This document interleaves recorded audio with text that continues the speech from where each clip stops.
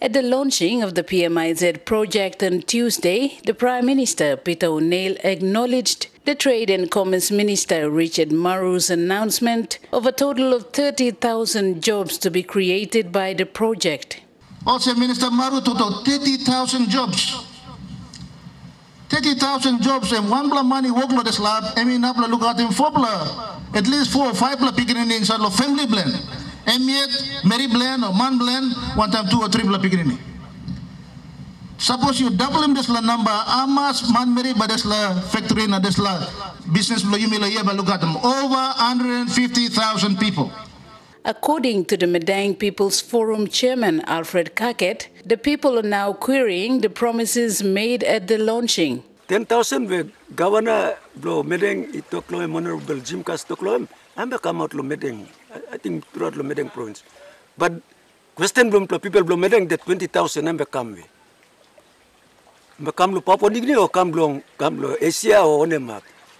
So Minister blow Trade Commerce and Industry, please, you come out clear and talk out straight to people below Madang. Kaket says they would like to know the terms and conditions of getting a 200 million kina loan from China.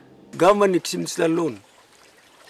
Only more kind of some requirements how this loan only kisim, this Exim Bank. I'm by Bekim. This people blow Madang, people blow Papua New Guinea to need lo sawe. This is also stressed by Chris Kassiam, a Vidar landowner.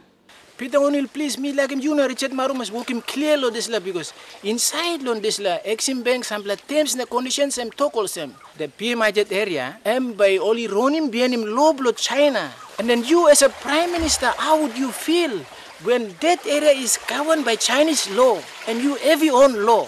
It's a shame for me as a local guy at home. Me pilim nongu through ya. Lo yumi ronim one part of that province benim law blow China, na the rest lo Papua New Guinea law. Kassiam is also questioning the percentage that landowners will get from the revenue generated by the project. PMIZ Bill .111 where Prime Minister you will been gazetting long Parliament am talk of 95% this 2 billion where you come now you launch him long Tuesday. That belong all investors. 3% and belong national government, 2% and belong provincial government. What about the landowners? The Prime Minister, Peter O'Neill, at the launching mentioned that the government will assign officials to attend to people's queries at the site. Also, man blow email department, but come na stop lo and work one time more people. So make him sure work it go right. Make him sure work it go right. And good blow also more man talk sawe. That's all. Sindan lo table na talk na yumi harem totoke go come and good blow way. No can yumi delay this la project lo narbla 11 years. However, the landowners still demand to have a proper dialogue with the government. I'm delay 11 years. I'm a delay yet.